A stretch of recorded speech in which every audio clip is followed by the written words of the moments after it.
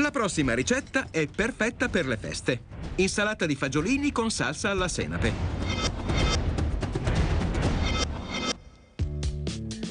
Per la salsa, avvolgete una testa d'aglio in un foglio d'alluminio e infornatelo. Mettete i fagiolini in acqua bollente precedentemente salata. Ancora un po' di sale per il colore e cuocete per un paio di minuti. In questo modo resteranno verdi e croccanti. Scolate i fagiolini e passateli immediatamente sotto l'acqua corrente fredda.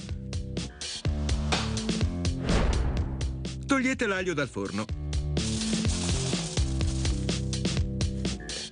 Tagliate la testa e spremete per far uscire tutta la polpa che in forno è diventata cremosa.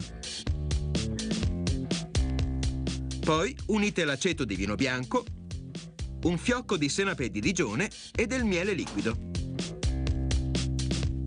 Insaporite e versate l'olio d'oliva. Mescolate. Unite i fagiolini e alla fine aggiungete le mandorle in scaglie per avere una consistenza più croccante. Mescolate bene e servite.